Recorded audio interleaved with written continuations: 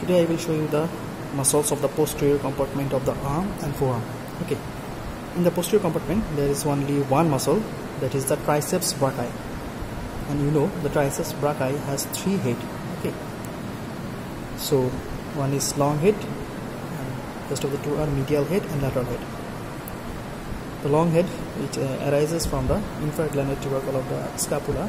So you can see it is arising from the scapula. So this cut end part of this muscle is the long head of the triceps brachii. Okay. Then laterally you can see another head. This is the lateral head, and the medial head usually lies in the posterior. Okay. So the triceps brachii has three heads. In the posterior compartment there is only one muscle, that is the triceps brachii, and it has three heads. This is the long head. Then laterally you can see the lateral head, and just below it you can see the medial head. Okay, it is just below the lateral head.